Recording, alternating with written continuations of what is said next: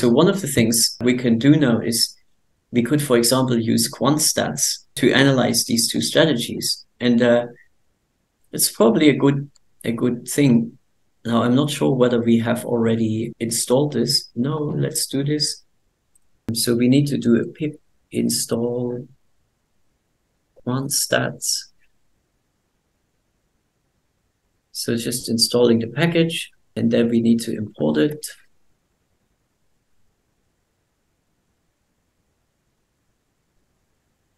All right, so now we can do something like QS. Did we import QuantStats as QS? Yeah. We can do a QS.reports. So we get a full report, and what we should put in there now is something like this. Right. And then we also need to provide a benchmark. And the benchmark is basically, say, our SPY, right? So it's reds.spy. So now if we run this, we can actually get this amazing report here of our strategy. And so you can see that we've got all these metrics here. So Sharpe of our strategy is 0.69 versus 0.43. You know, annual return is 7.9, so it's nearly 8 against 6. The drawdown is much, much lower, 30% versus 56%. So there's many of these. Now, I don't want to go into too much detail. So the beta is relatively high, it's 0.4. Why? Because we have the SPY in there as a component. So of course it will be correlated, but it's still relatively good. We've got 5% alpha. So the alpha are the returns that are not correlated to the market. 5% is actually quite all right. And then we've got these charts here. This is the performances of the two strategies. And you can already see here the drawdown is much, much lower. Also here, that drawdown is much reduced. If you actually look at the log returns, so this is what we're normally looking at when we're using the cumulative sum, then you can see here these drawdowns are in fact very much taken out. You know, so it's actually pretty good comparison to the underlying strategy.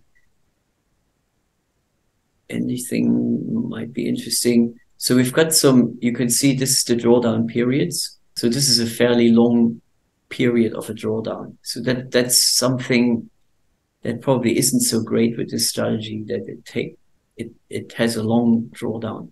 But overall, you know, it's okay. It's not too bad. What we could do, for example, now is instead of doing this for our strategy here, we could actually do it for the equally weighted strategy. And so it'll take a little time again to write the report. And see, now the Sharpe ratio is a lot less. But having said that, the annual return is actually quite a bit higher for the equally weighted strategy. The beta is, of course, higher as well, but also the alpha is a bit higher. So you can see, the only thing is, when you look at this, the drawdown is just phenomenally large, you know, and that's pretty scary. I mean, here maximum drawdown minus 47 versus 56. So it's still a bit smaller than this strategy, but it's pretty substantial, the drawdown. So, you know, that's quite scary. And obviously our optimized strategy will be much superior to this. Now, you know, one of the things we could do, for example, then is, you know, use different plots where we can, for example, plot the allocations of the portfolio. So we could do something like plt.bar, and then we have reds.columns, and then res, which is our results.x. So this gives us a bar chart, and it basically shows us how much we allocate to each of these strategies. Here we've got 0.4 something the gasoline is naturally quite low, and the SPY, is somewhere quarter. So it's quite interesting. Now, one of the things that you can see here is it actually doesn't add up to one. There are certain things you can actually put certain constraints in that these weights can add up to one. What can you do to make them add up to one? Now, usually what you do is, this is actually what you call a constraint in the optimization. So when you use minimize, there's a few extra bits you can do. One is that you could say there's something called bounds, and bounds is you give it upper and lower bounds for your optimization. Let's just say you want each of these weights to be at least 0.1. You could, for example, then put in something like 0.1. So this is the lower bound, and then we don't have an upper bound. We go none. Yeah. And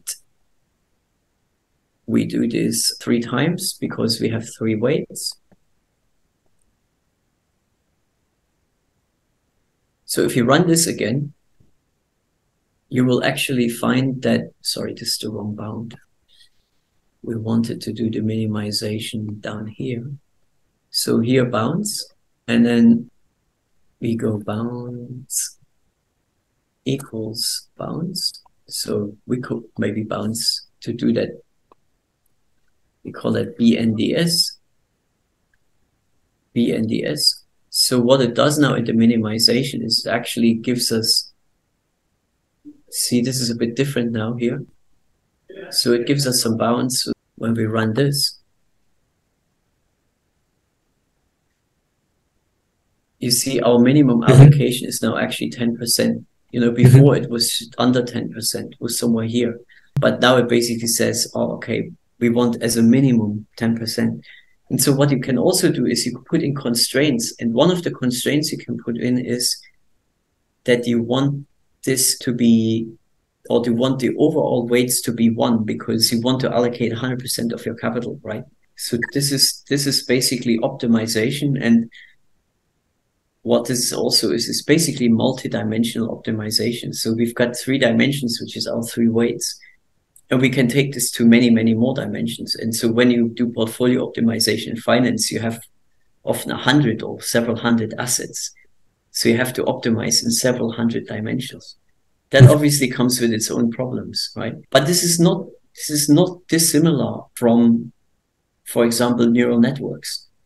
You have basically a similar optimization problem on a larger scale. So when we do these things, we're already learning a little bit about other fields and topics as well, which is cool.